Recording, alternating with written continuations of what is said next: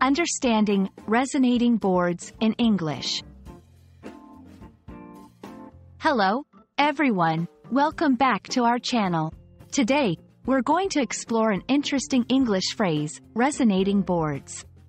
This phrase might sound a bit technical at first, but it's actually quite fascinating once you understand it. So, let's dive in and unravel its meaning together. The phrase, resonating boards, can be broken down into two parts, resonating and boards. Let's look at each part individually. Resonating comes from the verb resonate, which means to produce or be filled with a deep, full, reverberating sound. Think of the sound a guitar string makes when plucked.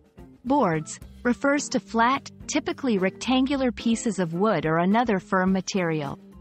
When combined, these words suggest objects that produce a reverberating sound when struck or when sound waves hit them.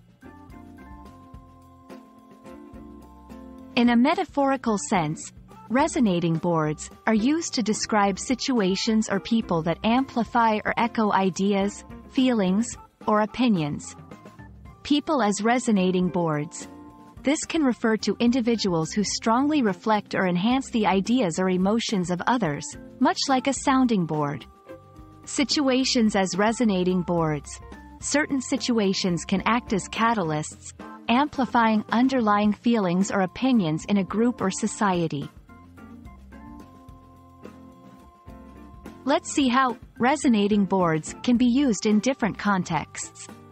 1. In a meeting, his innovative ideas found a resonating board in the team, leading to an enthusiastic discussion. 2. In social situations, the recent event acted as a resonating board, bringing the community's concerns to the forefront. I hope this video helped you understand the phrase, resonating boards.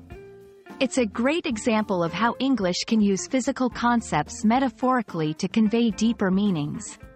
Remember, language is not just about words. It's about ideas and how they resonate with us. Keep practicing, and see you in our next video.